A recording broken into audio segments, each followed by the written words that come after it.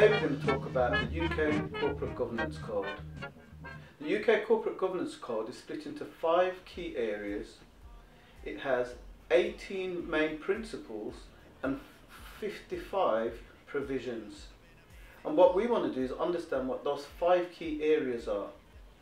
I use an acronym called LEARS to help me to remember those 5 key areas. The L is for leadership, the E is for effectiveness, the A is for accountability, the R for remuneration, and the S for shareholders. So let's have a look at the UK Corporate Governance Code and what those 5 key areas talk about. So first of all, with leadership, the first thing it says, the first main principle, is that every company should be headed by an effective board. And that board should be collectively responsible for the long-term success of the company. And when we get onto effectiveness, it talks about the effectiveness of the board really, about appointment, about induction, re-election of board members, getting the balance right, for example. The third area, and if you remember the acronym LEA, is all about accountability.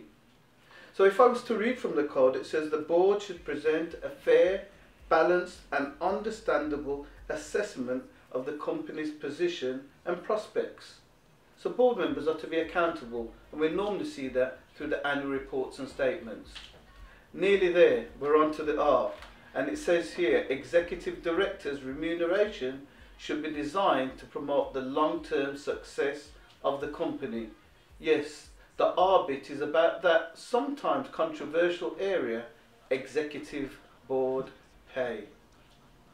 Then we have the final area, which is the S. Section E of the code actually says relations with shareholders. And it says there should be a dialogue with shareholders based on a mutual understanding of objectives.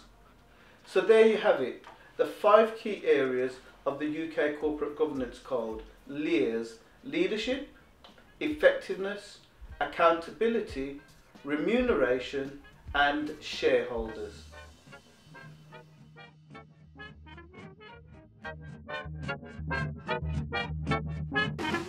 I've been waiting on the night like tomorrow won't happen. Call it what you want, but I